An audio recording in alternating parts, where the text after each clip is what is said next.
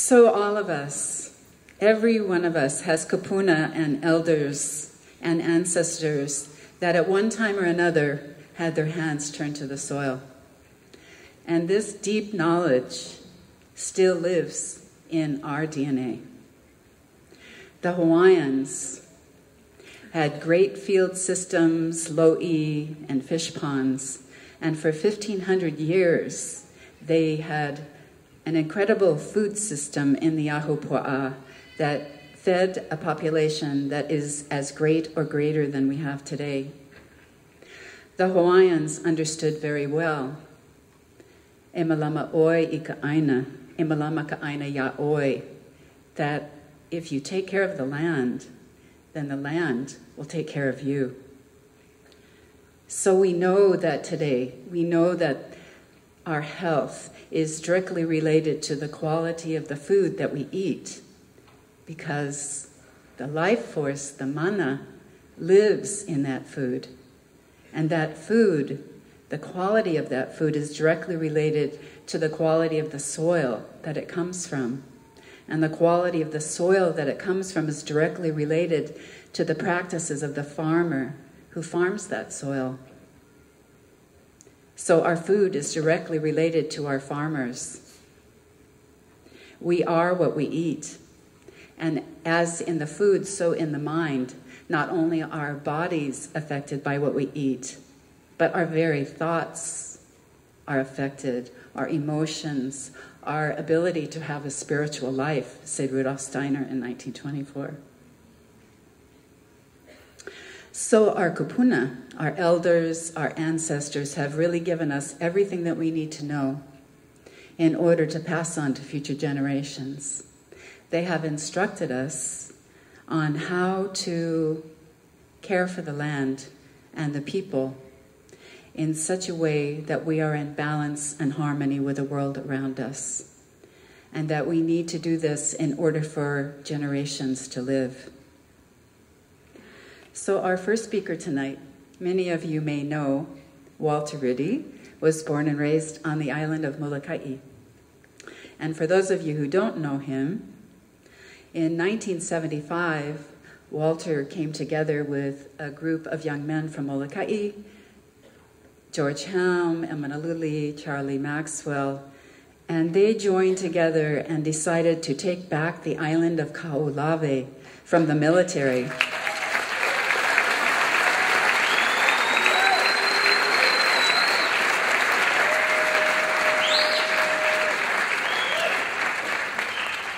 The military, as you know, had been using it as a bombing range, and they were very successful. And so that started Walter out on a path of activism. And since that time, Walter has really been a tireless champion for Hawaiian rights, the rights of communities, the rights of the water, the rights of the land, and not only on Molokai, but really all across the state of Hawaii. Walter is an educator. He's an avid fisherman, hunter, and planter since he was a child. And for the last 7 years or so, he has tirelessly campaigned across the state for the protection and preservation of Haloa Kekalo, the Hawaiian taro. I feel very blessed to be standing behind Haloa tonight.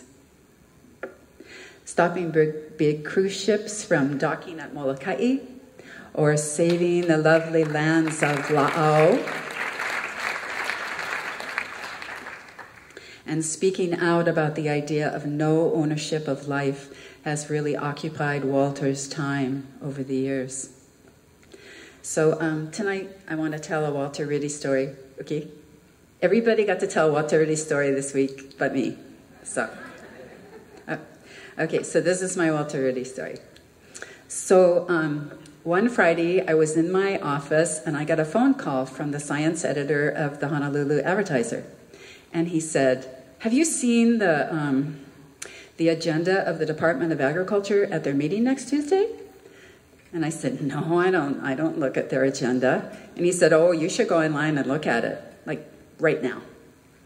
So I looked at it, and they were going to be discussing the trial of genetically engineered pharmaceuticals that were going to be engineered into algae. 7 different medicines. There was AIDS vaccines, hepatitis C vaccines, and these were going to be engineered into our most common water and soil alga in the state of Hawaii, Clemenomonas reinhardtii. And so they were going to be grown out in kind of big plastic bags on the ocean front at Mira Pharmaceuticals in Kona. And so at the Tuesday meeting of the Department of Agriculture, they were going to okay this field trial. But it hadn't gone through USDA or APHIS or anything. It was just kind of put through. And so he suggested, I should come over and say something about this.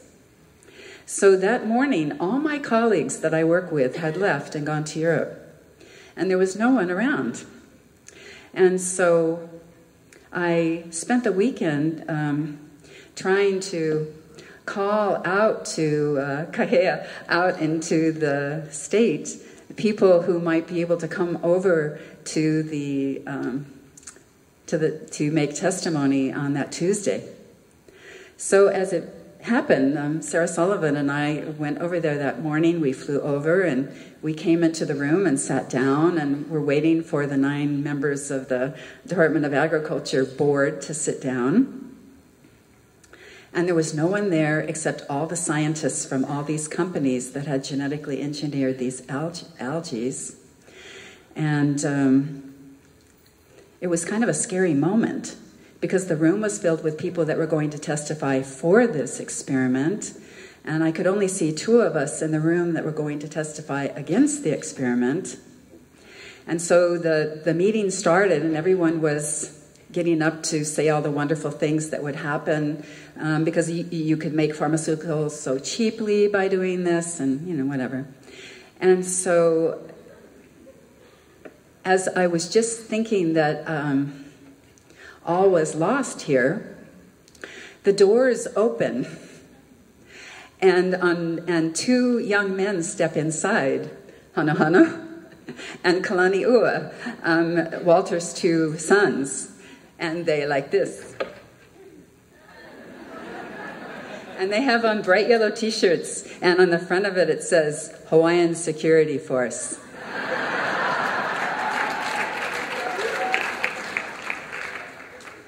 I could see some of the members of the Board of Agriculture, and then Walter walks in between them.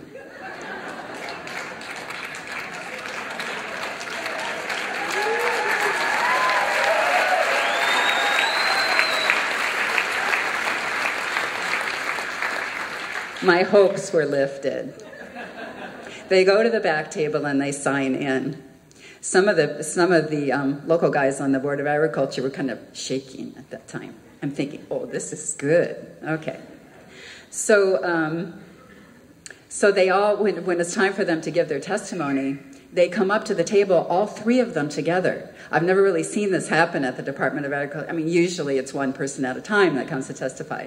So they all come and sit down, and then they just go right down the row, and they all give the mana'o about why this is a really bad idea to grow pharmaceuticals in the most common alga. This could, if one drop got out onto, out of the bag, it could actually solarize up into the air.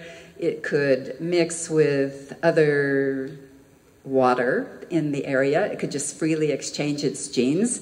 It could go up and move in a cloud and rain down on something. Of course, we didn't know that at the time, but we learned all this later. So this actually was quite serious. So as the boys were speaking and Walter was speaking, all of a sudden the board started getting very agitated.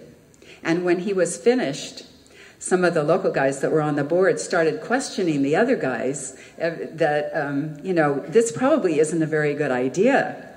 They got into an argument, and it started to get really heated. And Sandra Kunamoto, who was the chair at the time, was pounding her gavel on the table and telling everyone to stop, that just calm down. And so that day, that field trial was stopped.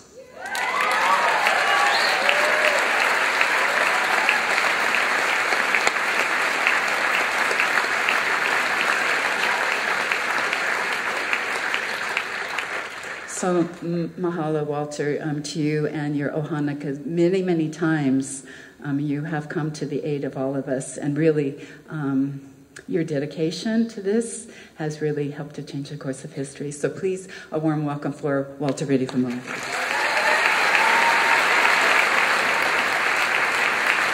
Aloha, Kauai. I want you to know that this island is very famous on the island of Molokai. We all know that Kauai was never conquered by Kamehameha.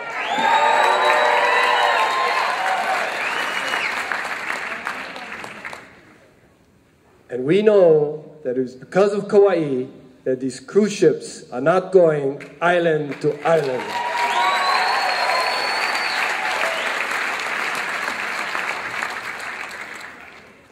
We have a lot in common between Kauai and Molokai, and I'm really, really glad to be here.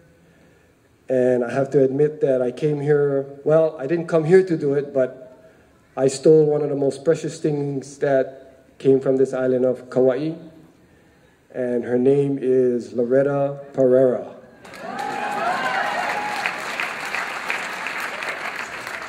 From Kalaheo.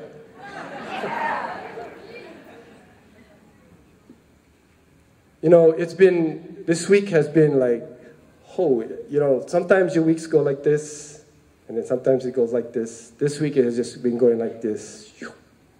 And tonight it's like, wow, I couldn't believe my eyes when I came in here. I had to ask myself, wow, what's happening on Kauai, We don't have a room, on Molokai is just like this section would fit in our biggest room. And this is like, wow, and this has been happening all week. Beyond expectation, what has been happening. So the first thing I'd like to do is kind of like say mahalo, yeah? You always need to kind of step back and say mahalo. And I want to look at that lady over there and give her a really big look, of aloha and aloha to her for coming all this way, going through snowstorms and everything else, and coming to Hawaii to share her mana'o.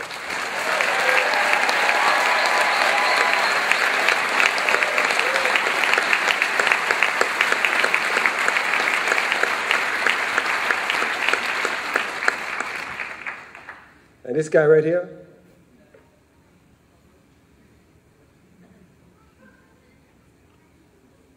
he's the guy that taught us the intricacies of this GMO stuff, along with Bill Freeze over there. Bill, aloha Bill.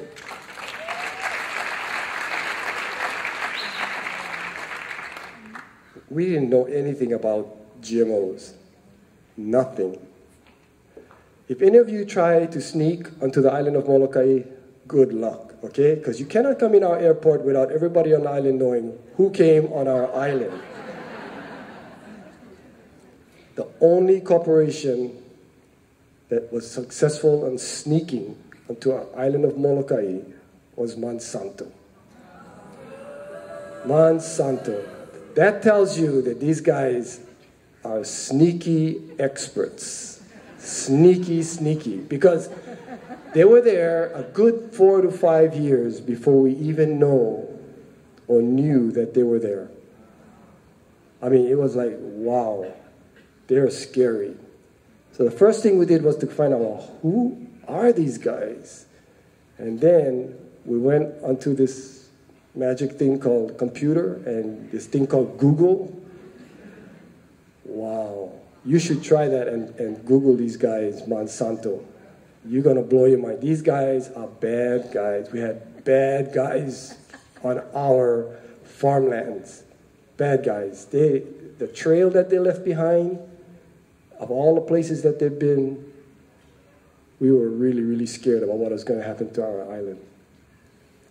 So what is happening to Molokai is happening to Kauai. Big time.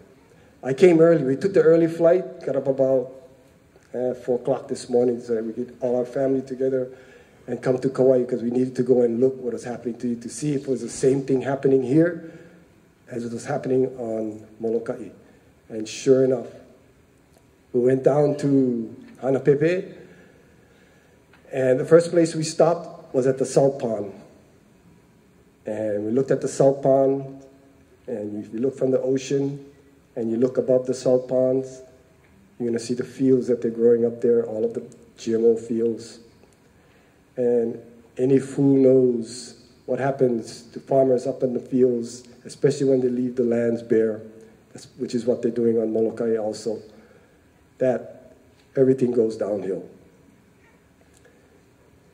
People there were telling us stories about great die-offs of our sea urchins in that area out in the ocean.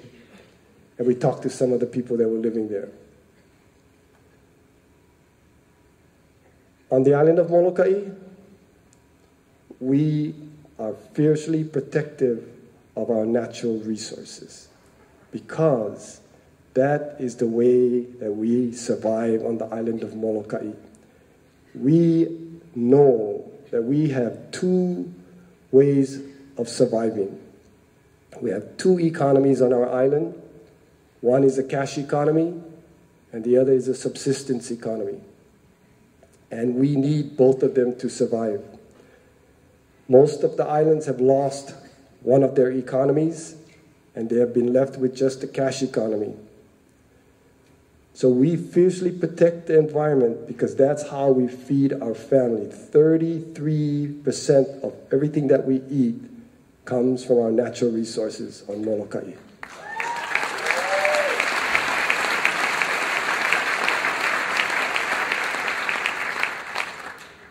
The skills that allow us to harvest these resources and feed our families are traditional skills. Monsanto and these chemical companies are the most destructive thing that is happening on all of our islands today. It is the number one problem that we have as people who are trying to survive in Hawaii today. It is the worst problem that we have right now. Hawaiians kept asking me, why are you getting involved in GMOs? We have sovereignty to take care of. We have our rights to protect. We have to enhance these things. Why are you wasting your time on GMOs? It's like if we are not going to learn how to feed ourselves, we can never, ever be independent, self-sufficient, and sovereign. Never, never.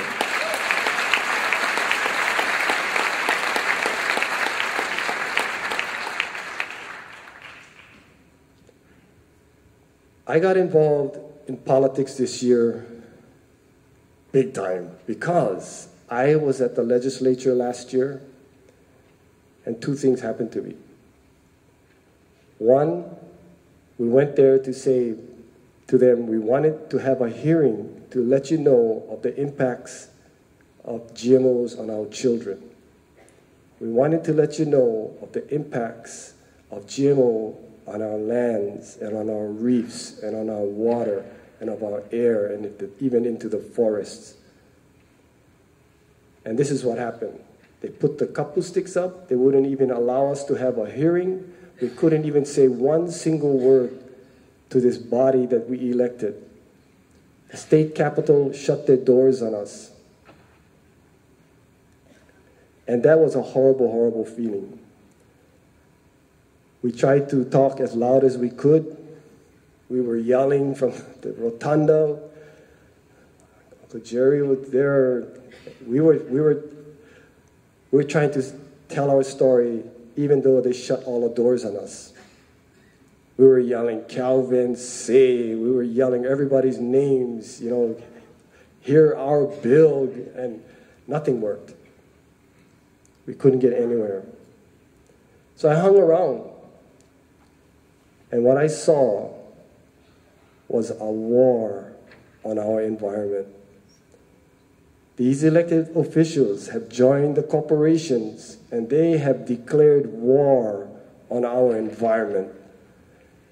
And this island has the most to lose because this is the most beautiful island in all of these islands that we have in Hawaii. the most beautiful. You have the most to protect. On Molokai, we fight over water every day. Water is so precious because it's so limited.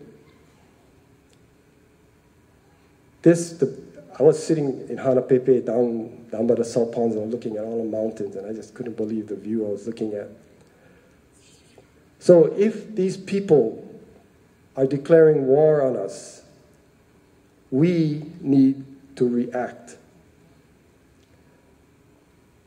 What you have done here tonight is the reverberations of this room being filled like this. It's gonna go out there, and it's gonna impact all kinds of things, including politics. And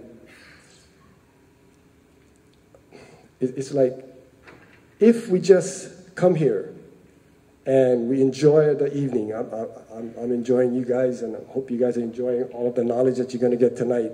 And you go home and you get to a super high and you're all excited and everything, and then you forget everything. Hawaiians call that poho. It's my job tonight to try and instill upon you that no matter how many times we actually come together and listen to each other talk is not just going to solve our problems. We need to try and get you to really participate, to react, and to understand that politics has joined the corporations and declared war on our environment. And if we don't do anything, we're going to lose, because the environment had become so profitable, and they have used so much of it already that they're going to do anything to take the rest of it. We need all of you to participate in government. We need for you to follow the lead. You know, this island, Hawaii seeds. Have anybody in here heard of Hawaii seeds? Hawaii seeds. Hawaii seeds. Hawaii seeds. Hawaii seeds. Hawaii seeds, the leadership in Hawaii seeds has been coming out of the island of Kauai. It's because of them that this room is full. Hawaii seeds. Their leadership. It's this women, it's this women that has all this energy and commitment, and they just go.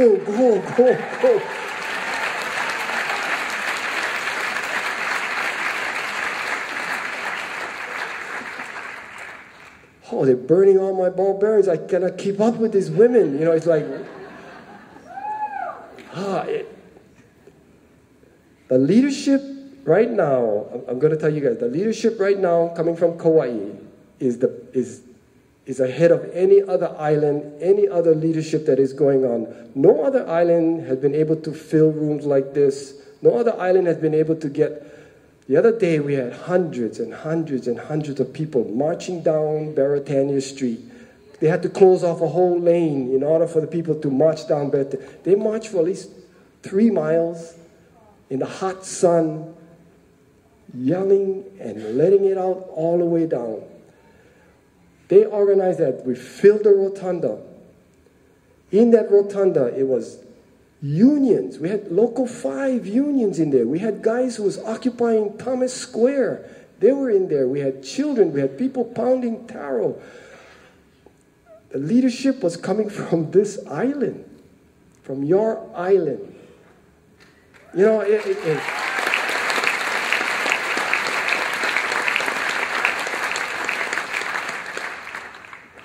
guys are in the lead, just like you were with the Super Fairies. Everybody's watching you guys one more time. Follow that lead. Keep your eye. When you see Hawaii seeds, follow that lead. Okay, because we are going to pass a labeling bill in the state of Hawaii this year.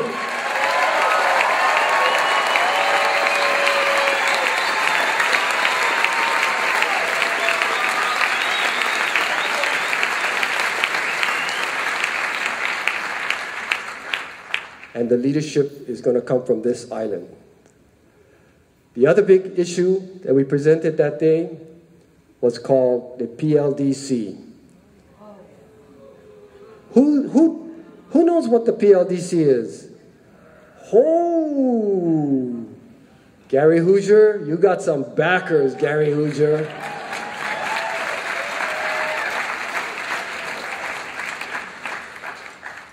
He's going to take the lead. He has the knowledge of the inside information on how all of this came together.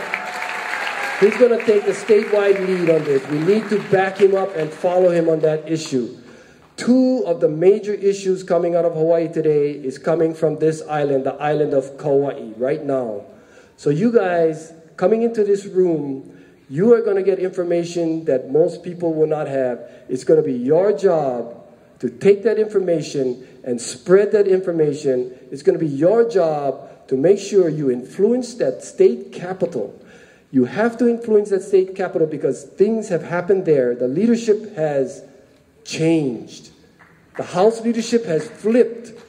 That's right. The House leadership has flipped. The House leadership has flipped.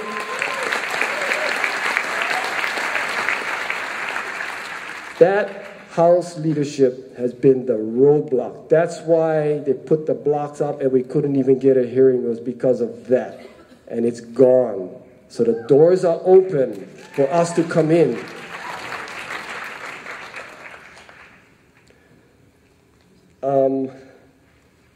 I wanted to talk just about, this group over here. You guys are the foundation for Kauai right now. You got all the information. You got the energy. You got the unity right now. You know who to look for. You know what to watch for so that people can tell you when you're going to act. Because if we act all over the place, it's not going to work. You need to go in unison. In unison. I'd like to add, another layer, another foundation layer. And that is the Hawaiian foundation. When we did our march yesterday, it was really, really important to lay that foundation down so that when we came to our politicians, we were on solid ground. And that foundation was the Hawaiian foundation. That is a very, very important foundation. We were celebrating the 120th year of the overthrow of this kingdom.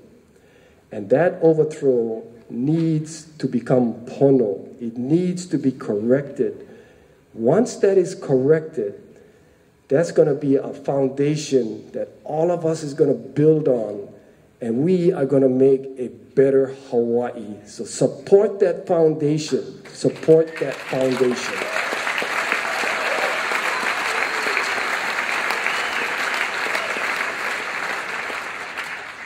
There's a really great suspect and maybe even fear about that foundation, that if that foundation is successful, if we correct the wrongs that were done, and if we make everything pono and legal again, that's how it should be in Hawaii, that the changes are going to be negative. That is a false view that has been perpetuated in order to keep us where we are today. That is a false view.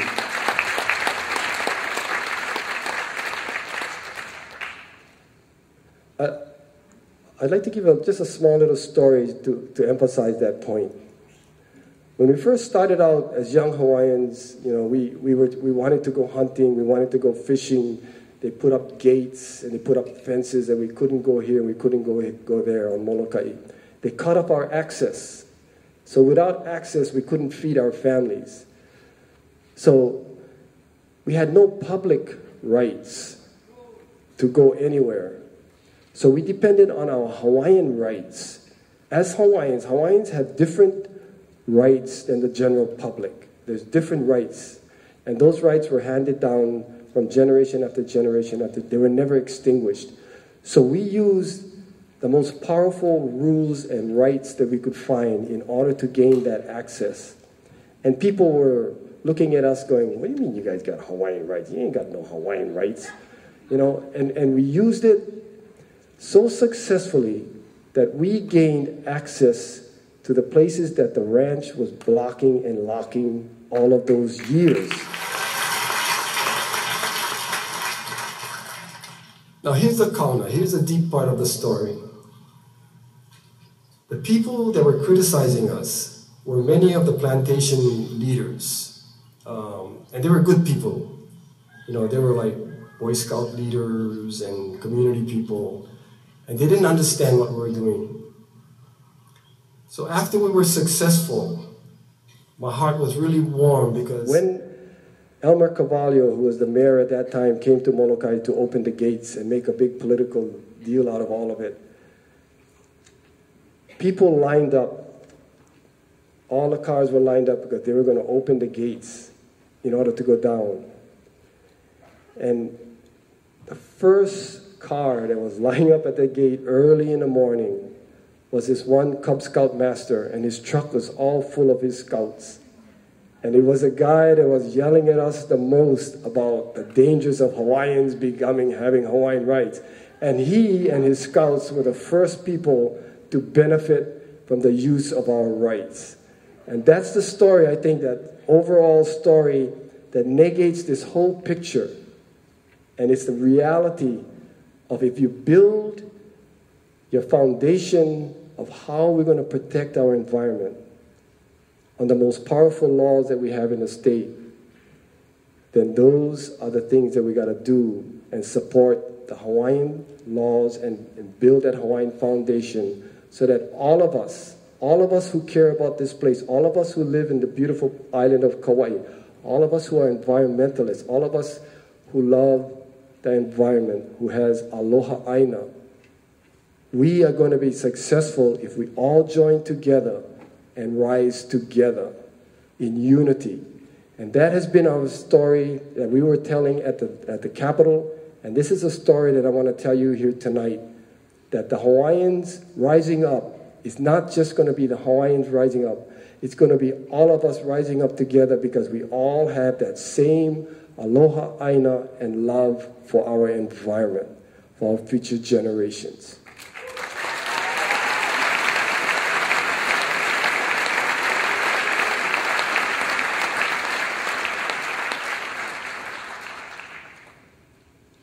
So, I just want to end by having a really good look at everybody out there and let all of your mana flow into me. And it's a really, you guys should be standing up here and looking. It's just such a great feeling to see all of you here today, tonight.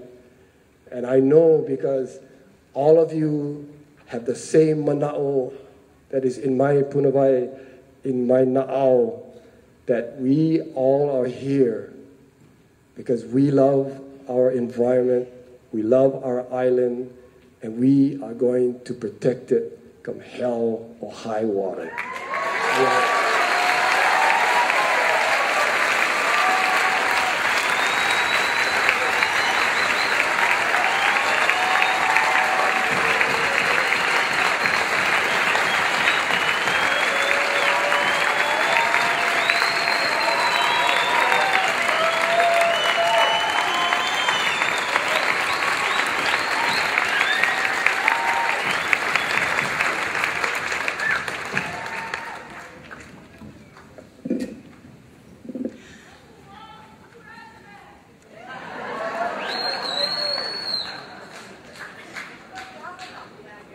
Mahalo, Walter. Mahalo for reminding us, loha aina, malama aina, aina momona. Mahalo. You know, I just wanted to tell Andy and Vandana, because I'm not sure you heard the story, but this is the very hall where Hawaii said no to the super ferry, isn't it?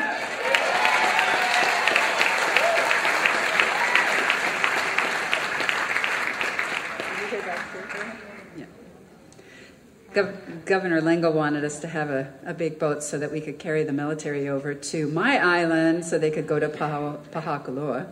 But Kauai, actually, between the surfers and all of you, how many of you were in this hall that night? So all the people from Hawaii Island, mahalo you for that night, because that was very courageous. I saw YouTube on it. It was very courageous. Thank you. So I have a really special place in my heart for environmental lawyers. and environmental judges, but especially Andy Kimbrell. Andy really has been a champion for all of us for the protection and preservation of our food, our farms, and our environment for many, many years.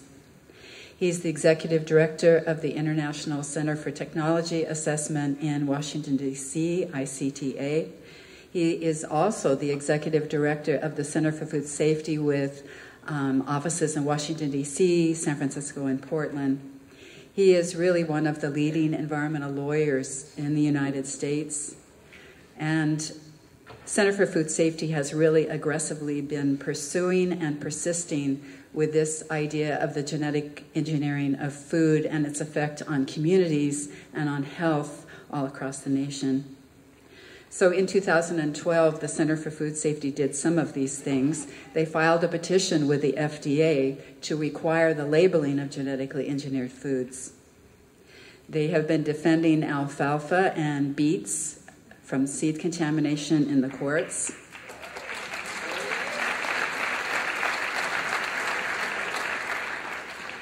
Yeah, the USDA okayed a beet trial, a genetically engineered beet trial, right in the middle of the Willamette Valley, where they grow all the beet seed and chard seed.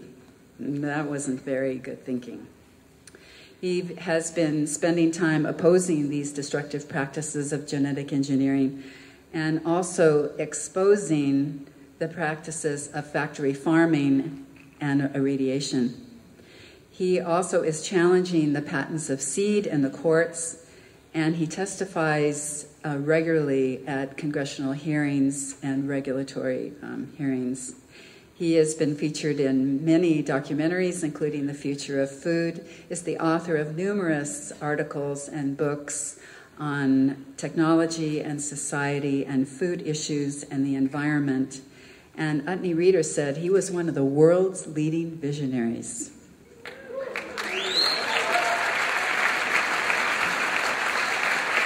So to give here tonight from Washington, D.C., way far on the East Coast, to give us his vision of this issue, please give a warm aloha for Andy Kimbrell.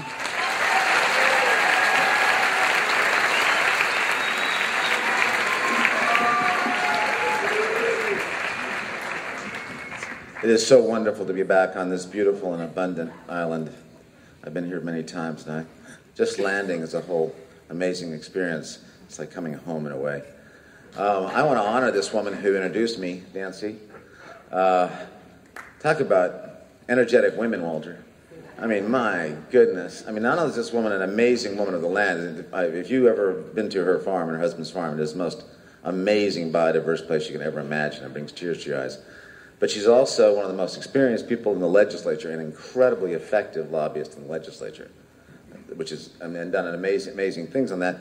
She's one of the greatest fighters against GE on this entire, really the state. I mean, you've just done amazing jobs. And lately, I don't know how you even did this. I mean, how many school gardens have you, I mean, just from 65 school gardens.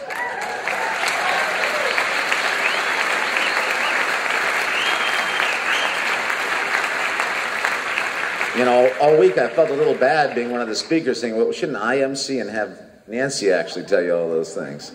But she adds modesty to her extraordinary accomplishments. I also want to thank everyone who made this possible. Jerry DiPietro, where are you?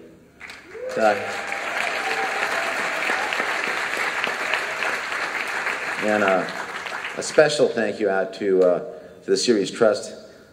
Kent and Judy, where are you? These two amazing people make so much of this happen. Thank you so much. Kent Whaley, Judy Kern, Series Trust. Thank you so much for all you do for this state, this island. I can't resist, I'm sorry to say. By the way, it is true that I was named one of the 100 leading visionaries by Utne Reader. And then they asked us to, several of us, to go to town hall in New York City and give visionary speeches. About 5 minutes to be a visionary, as I recall. And I was about the fifth speaker, and I noticed the first four not only wore glasses, but had rather thick lenses, as I do. And it occurred to me that perhaps the prerequisite for being a visionary is that you really can't see at all. So perhaps you should take that into consideration with the rest of the stuff I'm saying tonight. It's impossible with these people on stage that I'm so honored to be with, these two great comrades and friends, not to tell stories, and so I'm going to heck with it. I'm going to tell the first story is about Walter. Yes, I know you've already heard one, but this is, I'll tell you, it's a short one, but it's great. So Bill Fries, I know, is out there, a staff scientist for CFS, a great hero too. He and I went to Molokai, and this is right after Walter had succeeded in stopping the genetic engineering of Hawaiian taro. And I remember sitting at a table with Walter and Bill, and we were saying, so what's next? Actually, you said, so what's next? Because that's the way you are. And Bill and I go, oh, we got to do something here. Bill, you and I said, well, patents. Maybe there's some patents on these taro. Maybe there's some patents. And Walter says, they can't patent my elder brother. So we went back, Bill and I went back, and I think, Bill, you found 3 patents, I believe, on Hawaiian taro that went all the way back. And these are ancient seeds, nothing to do. They've been patented by the University of Hawaii, and we sent them along and to Walter, and that's the last I heard of it. And then suddenly somebody said that Walter had demanded that the University of Hawaii rescind these patents. And then the next I heard of it, there was a chain around the regents in the University of Hawaii. A chain had been, they were locked into a room, a building. And Walter and his warriors had pretty much said, you're staying here until you rescind the patents. And so the University of Hawaii lawyers, gave him some BS. Oh, we can't rescind the patents because somebody else will patent them, and then somebody worse than us. So we get a call. Walter's not letting him out on that excuse. And he says, is this true? And I said, no, it's complete nonsense. Once you patent it, it's no longer novel. No one could patent it after that. He said, write me a couple of pages, quick. I'll say you're our lawyers. So we wrote a memo. We gave it to them, and they said, he's right. So they gave up the patents. And I don't know if you've seen that picture of Walter and 3 other activists ripping up these patents. And I've been doing intellectual property law for a long time, patent law. To my knowledge, it is the only time that a patent holder has ever voluntarily given up a patent, particularly under the threat of imprisonment. So, I always say, they always say, if you want something done, give it to a busy man. If you want something done, give it to this man. So he's a great comrade and continues to be. I met Vandana Shiva for the first time in 1989. My organization, the Foundation Economic Trends, along with an academic organization called the World Resource Institute, held the very first global warming conference among NGOs. And there was about, 60 NGOs showed up, and C-SPAN covered it, which was great because people, really get excited when the television is there. And I had not known Vandana, but she was immediately, of course, the nobility and the beauty of her presence was just to me. I said, who's that woman? He says, Vandana Shiva. I said, okay.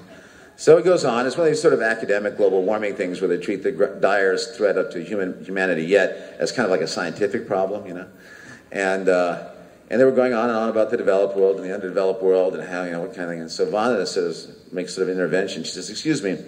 She said, in my country, we have for millennia lived in more or less harmony with the natural world. And here in the West, in less than 150 years, you've created a almost terminal threat to the planet. So from now on in this conference, why don't we call you the underdeveloped world? And you call where I come the developed world. And they did. And they did. So I had to go speak to her afterwards, of course, not just, and so we discovered we had a mutual interest in patenting, the patenting of life. So she went back to my office, and we spent a couple of hours looking over patents and trying to figure out how we could stop this nightmare that was just emerging then. So that was my introduction to Vandana. I know most of you probably know this, but I want to review something for you. The last 15 years or so, and the work that not only I've done, but a huge number of you and our coalitions. I just want to sort of remind you, for example, of what we've done. You remember the genetically engineered tomato, the flavor saver? Remember, some people remember that? No flavor to savor? Mm-hmm. Yeah, we defeated that. We did a boycott on Campbell's, and that's not here. There is no genetically engineered tomatoes. Remember, there was a genetically engineered BT potato. Remember, Arpad Pushtai was fired for finding out that it could hurt people. great scientist who was really, his reputation was destroyed by Monsanto. Well, we went to McDonald's, and it's a small campus outside of Chicago of about 4 square miles, where Monsanto lives. Everything there is a McK, by the way. You get in the van, it's a McVan. You meet the vice president, he's the McK vice president. That's what they call each other, I'm not kidding. So we threatened to boycott them, and they gave up, and there went the BT potato, it's gone. Okay, so we then, and I don't mean just me, I mean as a coalition together, we have stopped genetically engineered wheat. Monsanto's Roundup Ready, genetically engineered wheat. Imagine all the wheat products. Imagine the contamination. That's been stopped. That's been stopped through the combination of legal action. That's not here. And they're not coming back with it. Monsanto had to fire 10% of its employees because of that. Genetically engineered rice, been stopped. No commercialization. That's gone. They tried to genetically engineer bent grass. I think it was called slow-mo or slow-grow or something like that. Scotts and Monsanto. We beat them in court. That's over. That's not going to happen. Then they tried to do these biopharmaceuticals that Nancy was talking about, growing vaccines in crops. Well, we sued them, and we beat them. Those are gone. Not going to happen. Not going to happen. Crazy idea. Anyway. Then we stopped genetically engineering alfalfa for 6 years. And we're right back in court right now. Then we just recently stopped the growing of these sugar beets up in the Willamette Valley. And by the way, shout out to Earth Justice in Honolulu for legally stopping that algae experiment forever.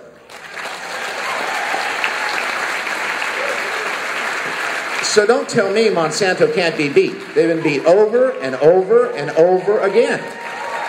And we can do it again. And counties have gotten together. I was there in Mendocino County when a woman named Els Cooperrider, who ran the Ukiah Brewery, said, we're going to be the first non-GMO county in America by law. And Els organized it. I showed up with a great farmer and friend, Percy Schmeiser, who went around the county. It was fantastic because we ran the entire campaign out of the brewery. I mean, best campaign ever, right? We were outspent 20-1 by Monsanto, and we beat them. And that happened not in Marin County and in Trinity County. And remember BGH, bovine growth hormone, that horrifyingly cruel product, destroyed dairy cows? Well, Monsanto started getting in trouble because people started labeling, as I'm sure you all know, milk and dairy products as BGH free. Monsanto went to the Federal Trade Commission and said, they can't do that. That's mislabeling. And we answered, no, it's not. It's accurate. We won.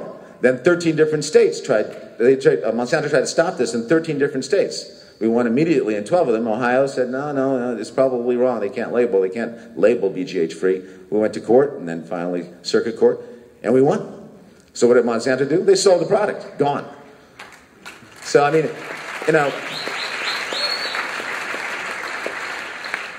recently, I co-wrote the Proposition 37 in California, and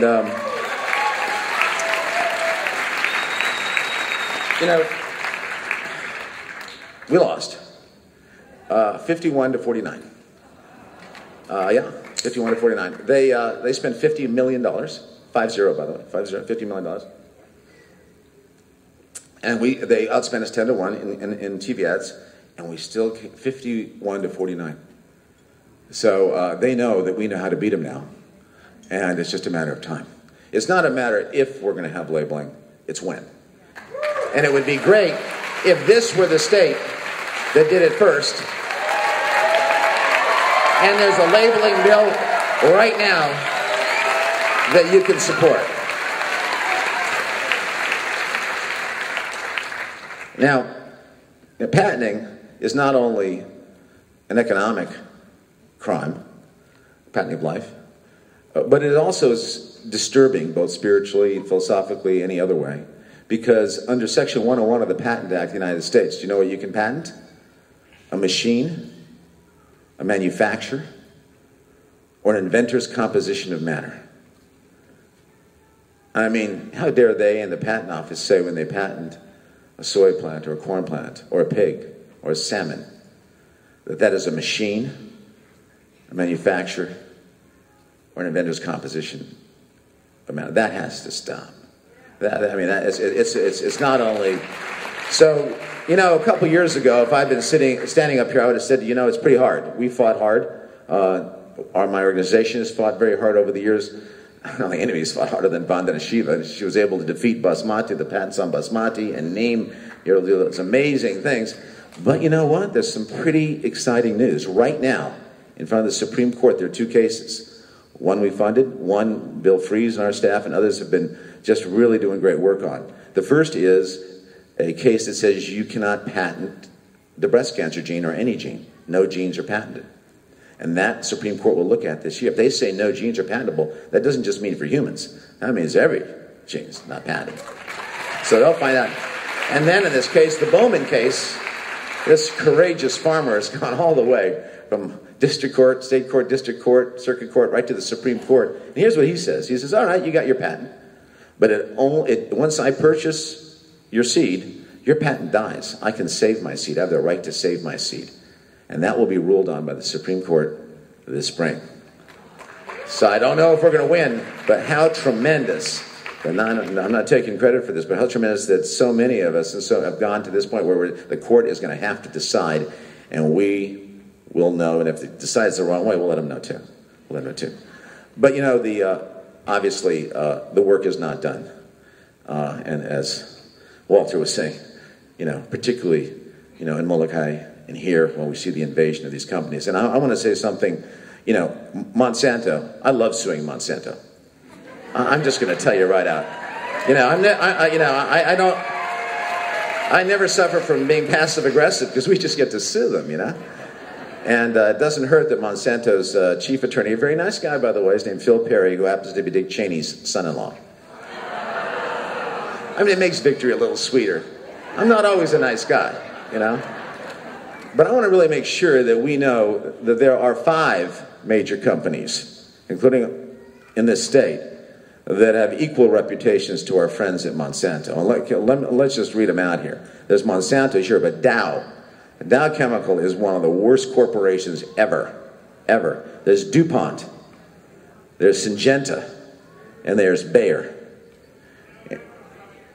Dow AgroScience, that's Dow, yeah. So what I'm saying, and by the way, just 3 of those companies. Pioneer is a subsidiary of DuPont. See, I know my stuff, guys. And Monsanto, DuPont, Syngenta own 51% between them of all the world's commercial seeds. So let's not, when we talk about Monsanto, let's make sure we let Dow, DuPont, Syngenta, and Bayer have theirs too, huh? Because they're here and they need to, yeah, so let's make sure we add them to it. And let's clear up some myths here, by the way. You know, they're coming, well, that's, how can you oppose GE crops when they're going to feed the world? All right? PBS. I mean, you see this all the time. It drives me absolutely crazy. Well, you know, check out the 2009 report by the Union of Concerned Scientists. It has a very good title. It's called Failure to Yield. And it's about what has actually happened with genetically engineered crops. As a matter of fact, genetically engineered soy and a number of others actually have a reduction in yield. All right? And then there's this thing that they increase nutrition. They don't increase nutrition. There's not a single genetically engineered crop that increases nutrition. The one that drives me the most crazy, though, is that they reduce the use of pesticides. All right, let's go over those 5 corporations again. We got Monsanto, Dow. You got to memorize this by the end of my talk. DuPont, Bayer, Syngenta. What are all those companies? Chemical companies. What do you think they sell if they're chemical? Chemicals. So what they have done, they haven't done anything for Africa. The lame shall not walk. The blind shall not see. The hungry shall not be fed. They have created 85% of all the crops out there are designed so they can withstand huge applications of weed killers. Normally, if the weed killer hits not just the weed but the crop dies. They came up with a trick. They inserted a bacteria into these crops. And so now you can spray as much herbicide as you want on them. Good for the company, they sell the seeds, and they sell the herbicides. Some large farmers, hey, I don't have to be careful with my herbicide application. I can just aerial spray. Look, the soy doesn't die. Look, the corn doesn't die. What a miracle. All right? So every year, 115 million more pounds of herbicides are poured on our crops. 115 million. 115. By comparison, all the work we've done with organic, and I'm proud to say that I was one of the people that put together the Organic Food Production Act in 1990, and we defend organic like crazy. You know, defend the standards, evolve the ethic, right? With all the work we've done, we're getting rid of about 40 million pounds of pesticides. They're putting 115 million more. But now something's happened. The biotechnology companies, and they've met Charles Darwin, right? They didn't do their Biology 01. We did, and we've been doing it for years, saying, if you spray 115 million more pounds of this Roundup on weeds, what's going to happen to the weeds? Yeah, adaptation. Right? Survival of the fittest. The weeds that can survive, and they replicate, so we have 20 million acres in the United States where you can't kill those weeds with Roundup. Right?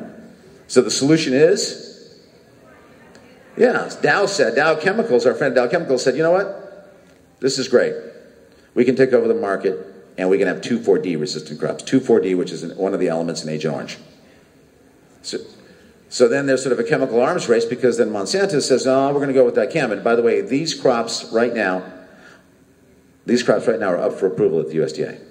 This is not like some future, this isn't science fiction. Now, dicamba is one of the most terrifying weed killers of all, because it volatilizes. That means under certain warm and wet conditions, it comes back up in a cloud after it's been sprayed and can move miles and drop on an organic farm and kill everything there. We even have huge conventional farmers saying we don't want this thing. So our work is not done. And perhaps one of the most troubling things, which is up for approval right now, and the FDA, which still has not promulgated the regulations for our food safety, but has found time to finalize the approval of a genetically engineered salmon. Now, this salmon was originally engineered with human growth genes to make it grow larger, faster, and now they put some pout genes in it to do the same thing. Independent scientists have said that fish like this, 60 fish like this, if they're released into a population of 60,000 native salmon, native fish, can cause extinction in 30 generations. So one thing you can do right away is, right now there's about 45 days left. The FDA wants to hear what you have to say about this salmon. They could destroy native salmon that has less omega-3. Actually, it's a product with no socioepidemiology. So please, go to the Center for Food Safety website, which is just Center for Food Safety in one word, and you can comment directly to the FDA. We're trying to get millions and millions of signatures to say, don't do this. And by the way, please do that. If there's anybody in this audience that doesn't do that, I'll be upset.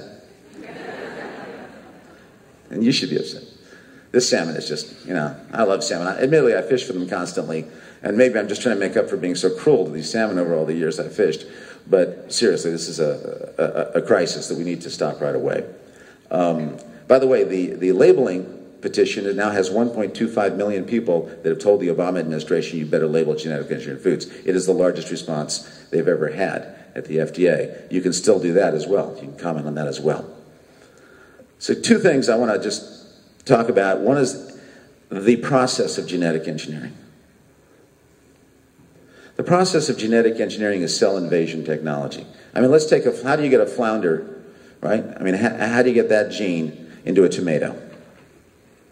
Well, what they do is they attach the genetic construct they want. This could be the same with a growth gene and a salmon. They attach it to a vector. It can be a bacteria, a virus that invades the cell. The cell tries to reject it. They put in viruses to promote that. And then in every one of those cells, they put an antibiotic marker system. It's usually kanamycin or ampicillin that these little bugs are resisting. So in every cell of every food, genetically engineered food, you've got the genetic construct that's never been there before. You've got a vector that invades the cell, virus or bacteria, that's never ever been there before. You've got virus promoters to try and stop the cell from doing what it does naturally, which is reject this invasion. And then you've got this thing they need to check on to make sure it got in, these antibiotic marker systems. And the last thing on earth we need right now is something that makes us more resistant to antibiotics. That's in every cell of every genetically engineered food. So when they come anywhere and tell you that this is natural, it's like beer or yeast, you know what to tell them.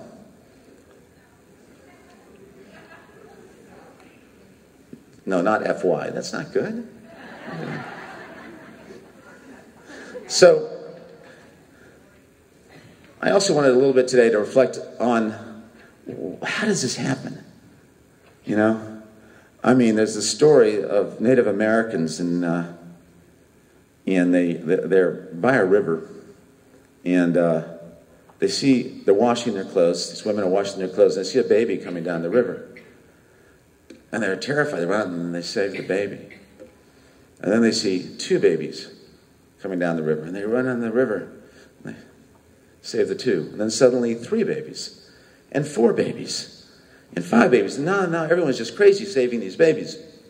And then the chief comes in and she says, maybe we should go upstream and see who's throwing the babies in the river, you know?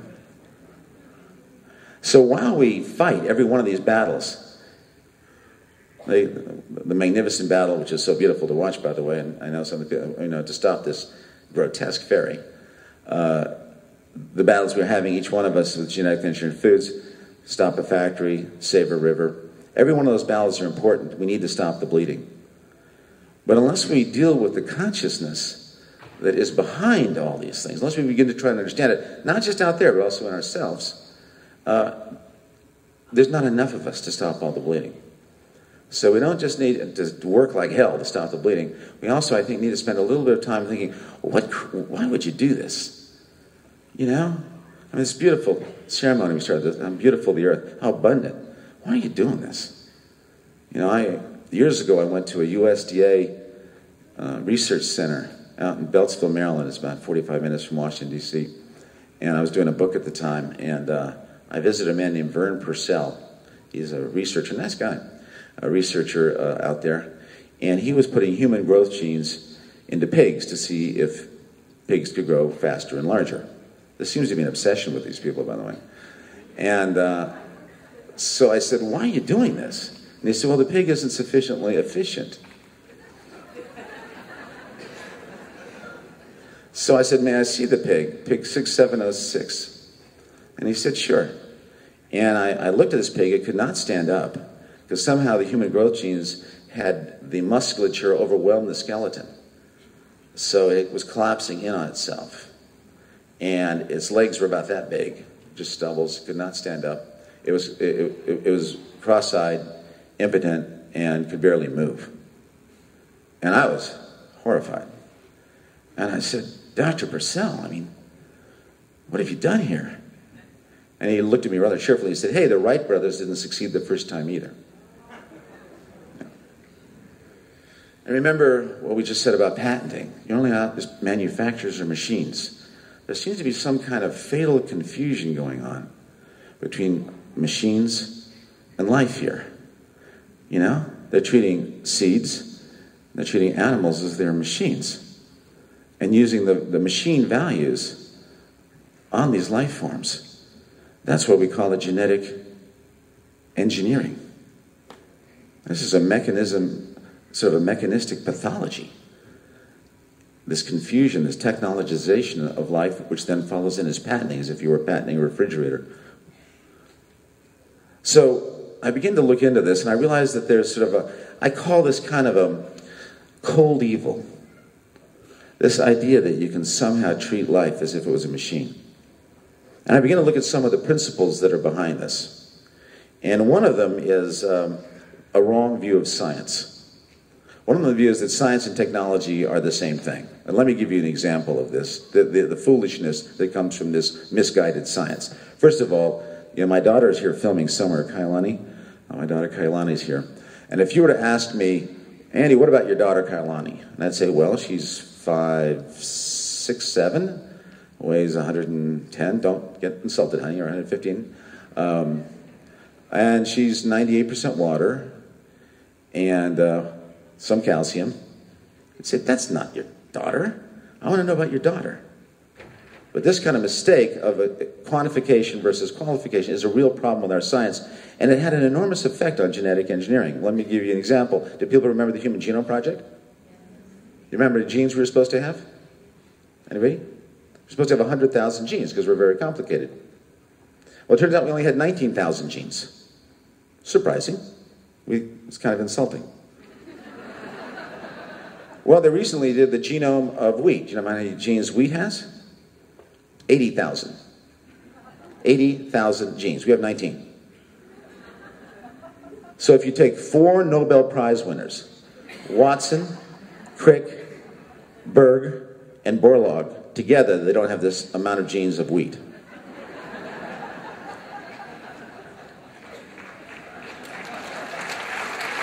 Pinot Noir has 40,000 genes, which makes sense. It's very complex, and certainly more complex than most of the Republicans I deal with in Congress. Okay.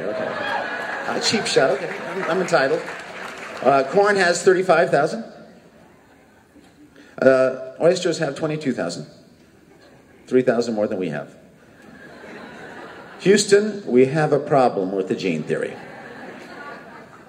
A big problem. Also, we share all but 375 genes with mice. Now, mice are nice. Don't get me wrong. But 375, that's all? And by the way, they have more genes than we do too. So their reductionist science is complete. They don't understand the first thing about life, much less about the genome, much less about anything else. But nevertheless, they try and force this science on us, and they try and push us into silence by saying you don't know the science. All right? The other thing they try and push on us is, you guys are wonderful, Kauai is beautiful, but what is the number one thing that you want in a machine? Efficiency, exactly. Efficiency is minimum input for maximum output in minimum time. That's how they want us to treat everything. All right, let's go back to my daughter. I have a daughter, And what if I told you I was a father who was extremely efficient? Minimum input of money and time and energy for maximum input of good grades and good behavior, and of course, minimum time, Good dad? No, I don't think so. I have an English setter, I love English setters, that is the least efficient relationship ever. Food, affection, complete, and she does no work at all. She pees on the rug occasionally, eats an occasional baseball glove, sure. But that's about it. A friend calls you at midnight, hey, Bob just left me. I'm sorry, I've got to give a speech tomorrow. Inefficient friend. What do we treat the things we really care about with? Efficiency or something else? What's the other thing we treat things we really care about with? Love. Yeah, when was the last time you heard that in a legislature or a courtroom? But Lincoln said something. He said, the best warriors are the lovers. He said, people who make war just for war are not good warriors. They'll fight for any side, they'll quit when they want. But if you're a lover of seed, if you're a lover of the land, if you're a lover of rivers, if you're a lover of animals, you will fight. You will fight for that. Lovers are the best fighters.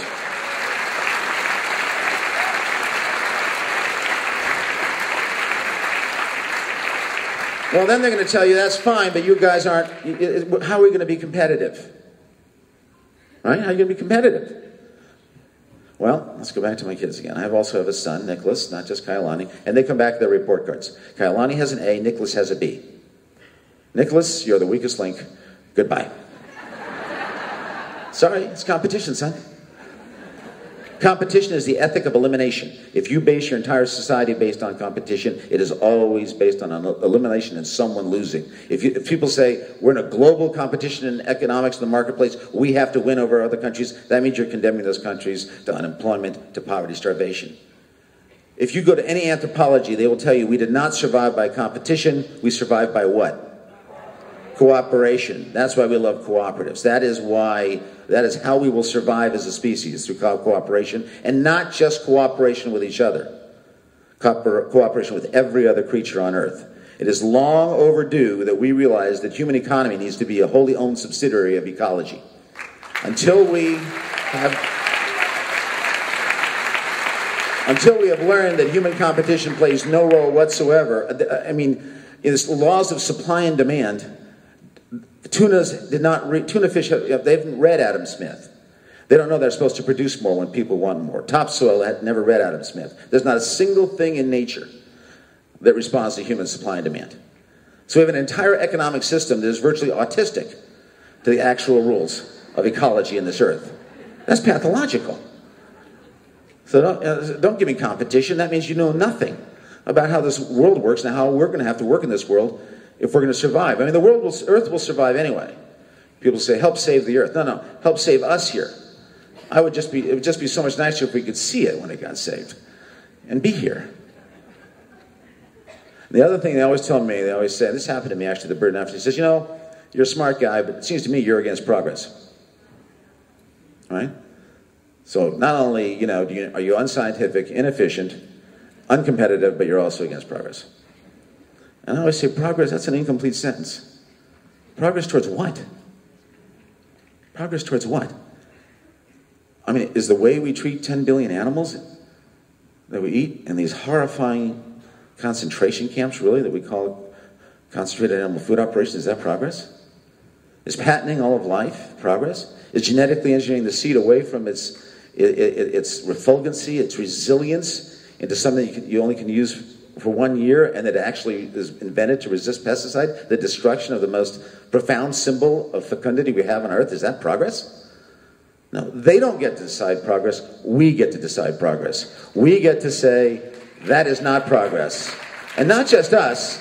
The UN just came out with a report, the ISTAT report, that said the way we're going to feed the world, this is the United Nations, the biggest experts in the world, that said, is not through genetic engineering, is not through toxic inputs, is not through pesticides, is not through the 2,4-D and the dicamba and the Roundup that is in the dust, that's in Molokai, and that's hurting and killing children on that island and on this island. So we know it is these toxic herbicides that's in that dust. That is not progress.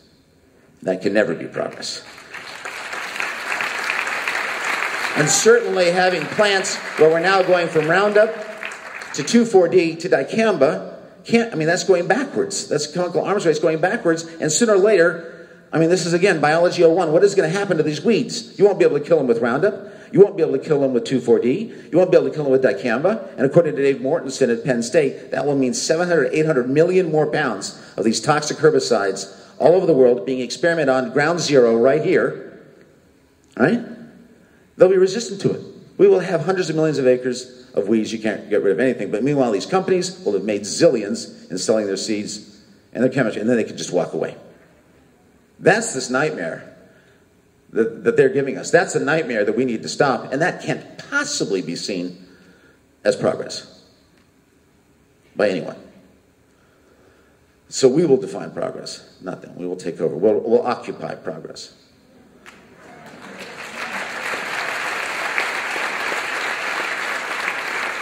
And one last consciousness thing. As we have a system that's based not in efficiency. Efficiency is fine for machines, but for a living system that's based in love and cooperation, right? And it's based on our vision of progress. We have to get rid of some of the ways we think about it. I have to get rid of some of the ways we think about ourselves. And one of those is consumers. We've been told that this is a great consumer movement. Consumer? Talk about a mechanistic idea. They used to call tuberculosis consumption because it destroyed the bodies of its victims. Fires consume buildings. They would love us to remain passive consumers. There are no passive consumers on this island, I know that. But I'm saying in other places there are. And that's the responsibility of each of us. We're not consumers, whether we like it or not. Each of us is a creator. Like Walter said. Whether we like it or not, every decision we will make in the food we grow, in the food we buy, the food we feed our children, the food that we allow in our schools and our communities, is either going to progress this terrifying industrial mechanistic nightmare that has now reached its end point in the actual engineering of the seed to become tolerant to these horrifying toxic poisons, or the organic and beyond, which is the fastest growing sector in American agriculture, which means organic, local, appropriate scale, humane, and boy, I mean that with my full heart, biodiverse and socially just. We need to defend the organic ethic, but we need to evolve that ethic into local, into appropriate scale, humane, socially just, and biodiversity. That's the house. Organic isn't the ceiling. Organic's the floor. And above that, we build this new house of food. And we're only going to build it not in competition. We're going to build it in cooperation. And by the way, let me just say, consumer versus creator isn't just about food. Don't just read a poem. I'm talking to myself too, by the way. I'm not on top of this mountain. I don't always make the right decisions. But don't just read a poem, write a poem. Don't just listen to music, though it's great to listen to music. Write music. Don't just eat food, grow food. Yeah, that's the way to do it. Don't just watch romantic movies, make love. Stop sitting there crying and do something about it. So creators, not consumers, and participants. Because remember, we're creating only within the context of the laws of ecology, the rules of this great earth. We're not just creators against it. I want to finish by, which I often do, for those who have heard me speak before, with a quote from one of my great heroes, Wendell Berry. You want to try and quote Wendell accurately because he writes so beautifully that it would be a sin, I think a mortal sin in the Catholic Church to misquote him. And Wendell says, to live, we must daily break the body and shed the blood of creation. When we do it knowingly, lovingly, skillfully, and reverently, it is a sacrament. When we do it greedily, clumsily, cruelly, destructively, it is a desecration. The industrial model has tried to mechanize life. Everything on life, there is no unsacred thing on this earth. There's only things that have been desecrated. And in this desecration of our food, I call it the one-night stand. You don't care, it's just eat it, don't care where it came from, where it goes. This desecration not only creates the environmental and health damages, we no longer have adult onset diabetes because so many children have it. And we have an epidemic of cancers, as people in this community know, and childhood leukemia from the toxic poisons of pesticides and herbicides. So not only does that desecration create all those terrible things, but it also puts each of us not just into a health crisis or an ecological crisis, but into a moral crisis. Because it's the job of each of us, including me, not to take part in that desecration anymore. Never again. Hard to do. But the great thing about the food movement is that we can start that right now. You can say, no, I will. We have a guide on our website. You never have to eat GMOs again. We can tell you exactly how to, no. Please never, ever, ever, ever eat industrial meat. Don't do it. You're complicit in one of the great crimes of modernity. Talking to myself too. Don't do it.